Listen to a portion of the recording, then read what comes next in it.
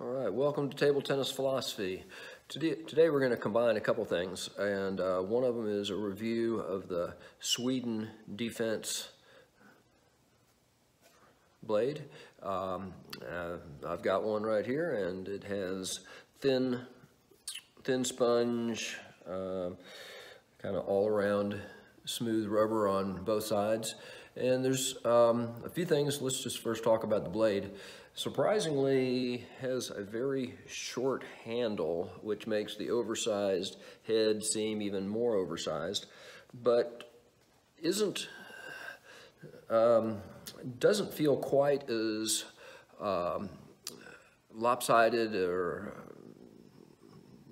out of balance as you might expect, probably because I do have thin sponge on both sides. And if you were, for instance, to put long pips on one side, which would be typical with a defensive blade, and either no sponge or very little sponge, that would even make it lighter and probably make it work just fine. So one of the things I discovered when I tried to use this to play a few matches was it lives up to its name as far as a defensive paddle. It's great for pushes, it's great for chopping, it's okay for blocking, it's slow, it's controlled. Couldn't really produce any offense with it, which I probably should have realized, but that's one of the things you can kind of figure out sometimes if you've never used a defensive racket, if you've always used offense, trying to find out what it is that makes your particular racket do what it does. Sometimes it's best to, or I don't know if it's best, but it's a good idea to look at what the other extreme is. And this would be a really slow defensive blade, and particularly with this 1.0 rubber on each side. What happens is it is fine for defense. If one of the reasons that defensive blades are made to be slow is as you make those chops, you don't want the ball just bouncing off real quickly. You want it to stay on there. You want to create a lot of spin, have it sink into the sponge, stay on there, so that I mean, the essence of defense is that you've got to be able to keep the ball on the table better than your opponent. And so if you're playing defense, whether it's a chopping game, close to the table, long pips blocking game, whatever, if you're going to be successful at it, you have to be steadier than most of your opponents. If you play offense, it's a given that you're going to take some chances, you're going to miss some shots, you're going to be aggressive, which means that you're not going to be as steady, at least in theory, as a defensive player. So what you're wanting to do is to end the point quickly, or at least relatively quickly, whereas a defensive player wants to outlast you. And there's a lot of different approaches to doing that. And if your approach was to try to push everything, this Sweden Defense might be a good choice, matched up with the right rubber. It could work. I don't recommend it at all if you're trying to make very much in the way of offensive shots. It's really made for defense. Now, you'll probably find that most defensive blades are less expensive, probably because you're not going to see too many that have carbon fiber in as far as a layer inside the wood, and they do make those, but it seems counterproductive if you're trying to make a really good defensive blade.